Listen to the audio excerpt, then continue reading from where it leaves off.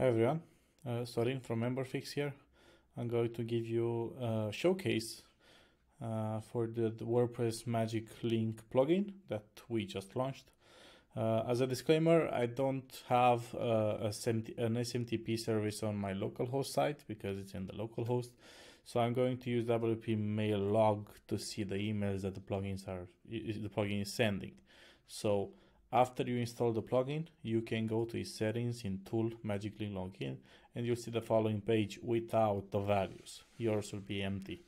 In the first one, you can set for how many minutes the links should be available for.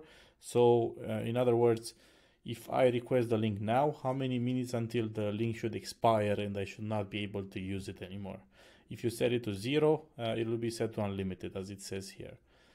Same for the second one. You can set here how many times the link can be used. So how many times can I log in through that link before it expires? 0 sets it to unlimited. Here you can set where should the user be redirected upon logging in. So after they log in, where should they be sent? Here you can enable a feature that will send an email automatically to every new account when a new account is created. On the second one, if you enable it, it will add a magic link form on the default WordPress login page, which would look something like this.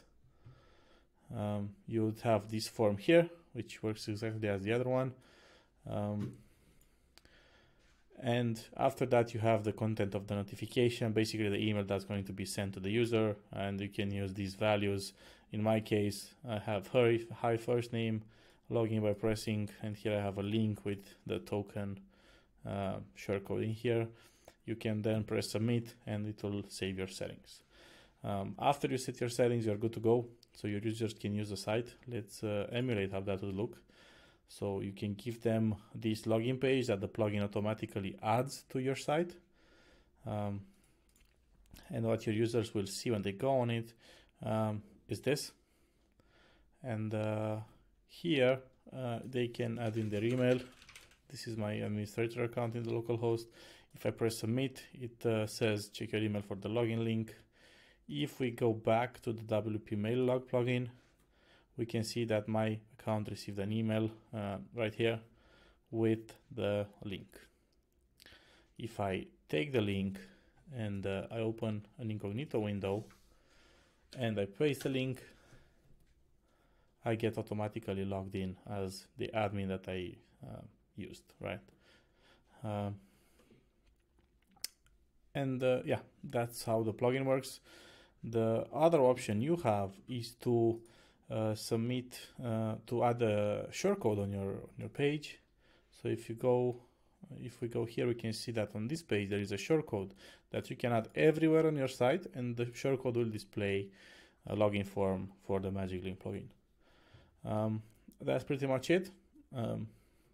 Other than that, you can just have your users enjoy their new logging in process and their easier lives because they don't have to remember any passwords. So yeah, that's it. If you have any questions or any comments, please let us know in the comment section of the YouTube video or of the article on our blog. Other than that, I think we are done here. So thank you very much for watching and have a nice day.